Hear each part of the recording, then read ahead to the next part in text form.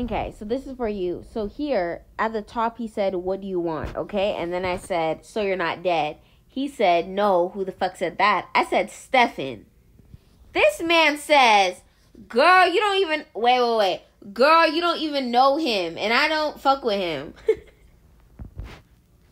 So then I say, he told me you were dead, and then said that you weren't, and I don't trust. That's why I've been trying to get in contact with you. He said, oh. I said, nice to know, to what he said about him. He also said you have a girl. Is that true? He said, how long ago? I guess he meant when I talked to him. I said 2 months. I don't remember talking to him 2 months ago, but yeah. And then I texted him, so you have a girl? He says, yes. I said, oh, okay, I'm happy for you. He said, I thought you didn't want me, so. Fuck you, nigga. You could have tried.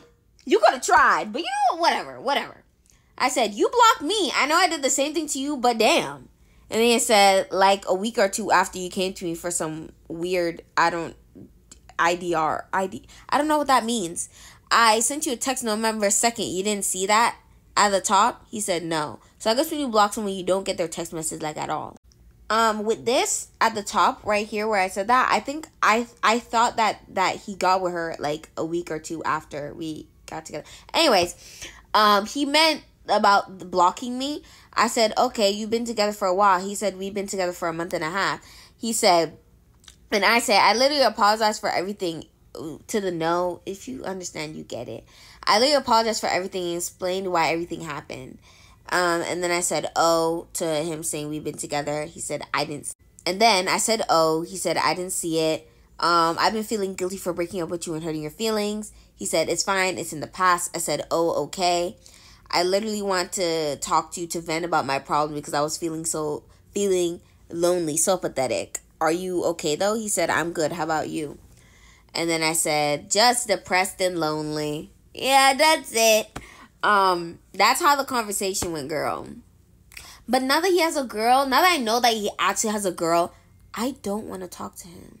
Because, like, if he was my boyfriend and I knew he was talking to his ex, I wasn't even, like, an ex for real. Just not on my bed. But, you know what I mean? Like,